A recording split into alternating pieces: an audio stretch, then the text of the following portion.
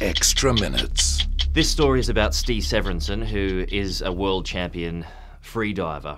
What that means is he is someone who dives underwater on one breath of air. So freakishly talented people, and this particular person, Steve, is a freakishly talented diver because he's broken a range of world records. This is an incredible achievement that Steve Severinsen is able to spend 22 minutes underwater on a single breath of air.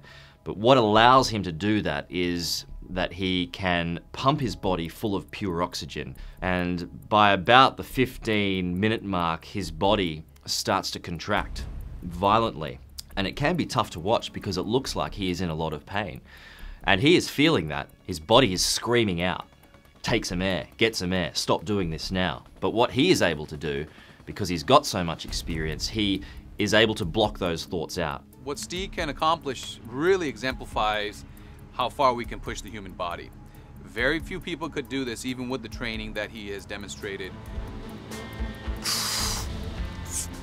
I thought I would be able to last a good 45 seconds underwater on just one breath of air. My lungs aren't great. They're not in a bad condition, but they're just what I would consider to be normal. So at the start of the day, Steve measured or timed how long we could hold our breath on one breath of air. And I lasted around about 90 seconds, which in itself blew my mind because I didn't think I could last that long. So after that, that was the benchmark. Then he taught us some techniques, and I ended up lasting some 3.5 minutes. My oxygen levels dropped to about 64%.